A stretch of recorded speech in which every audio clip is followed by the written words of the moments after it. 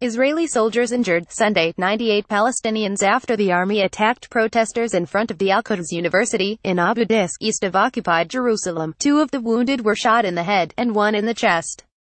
The Palestinian Red Crescent Society, PRC, said its medics provided treatment to 87 Palestinians who suffered the effects of tear gas inhalation, and 5 who suffered burns from Israeli gas bombs and concussion grenades, and moved 4 of them to a nearby hospital. It added that another Palestinian was shot with a rubber-coated steel bullet, which struck him above one of his eyes, causing a moderate injury. Another Palestinian was shot with a rubber-coated steel bullet which penetrated his chest, causing a moderate injury, before he was rushed to Palestine Medical Complex in Ramallah. On Sunday evening, the soldiers installed a military roadblock, and abducted a young man, in addition to confiscating his motorcycle, near Silat al-Harithiyah town, west of the northern West Bank city of Jenin. The soldiers also installed a military roadblock at Kafr Dan village junction, near Jenin, stopped and searched dozens of cars and interrogated many Palestinians while inspecting their ID cards.